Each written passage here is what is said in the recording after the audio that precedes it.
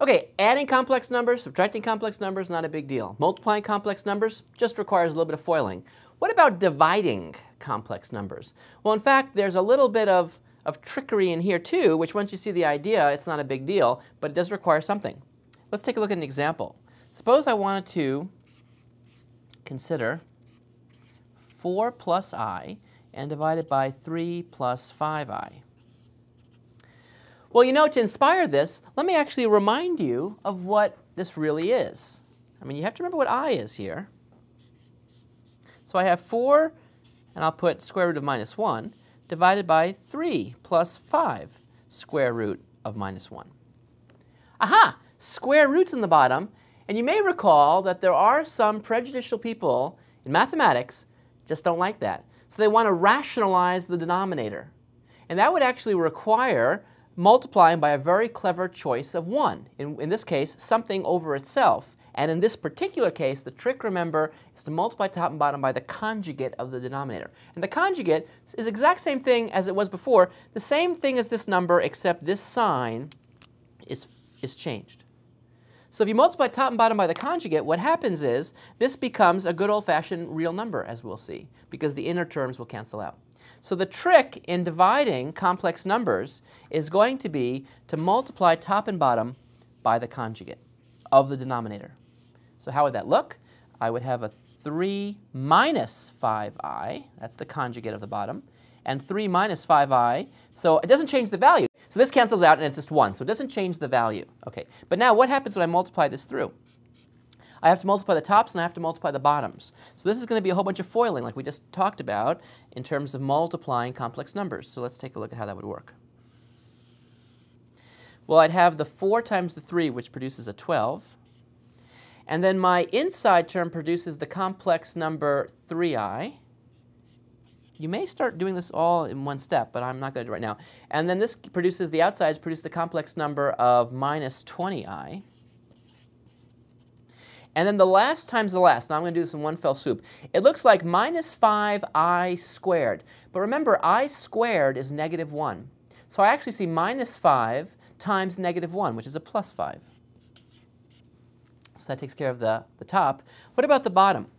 The bottom I see 3 times 3, which is 9. Inside term is 15i. The outside term, notice, is minus 15i. So 15i minus 15i, they cancel. That was the whole point of this, by the way. And the last times the last is a minus 5i squared. But remember, I squared is negative 1. So I see a minus 5 times minus 1, which is a plus 5. Notice the denominator now is a real number. That was the whole point of this exercise, is to divide this into it and have no i's in here. So I multiply top and bottom by the conjugate. Let's now reduce this a little bit. If we can simplify, put it together. The real parts, that produce a 17. The imaginary parts, minus 20i plus 3i, is like a minus 17i. Divided by, and then, let's see, now let's make sure I did that correctly though. Let's see, so I've got 17, and then if I take 20 and I subtract 3, let's see what happens here. Now there's a problem, Let's see if we can figure it out here. So 9, oh, no, there's no problem here. There's no problem here. But look what I wrote here. Oh, in fact, you might have seen this even earlier on. Oh, boy. You know, making mistakes is fine, but you got to always be careful. I took this times this, and I talked through it, and I said that this is minus 25 times I squared. I think I said 5, minus 5. I forgot to multiply this by this. Sorry about that. This is wrong. This is completely wrong. You know what I'm going to do, in fact? I'm so embarrassed by this, I don't want you to even look at that anymore. So let's just cover it up. I don't even want to patch that up. I just want you to not even think about it, because that was wrong. It shouldn't have been 5. It should be 25, because it's this times this, which is a minus 25i squared, which is plus 25. Boy. But it's good for you to see that everyone makes mistakes, especially me, Okay, and I think the top, though, is fine. And then if I take 9 and I add 25, I get something like 34.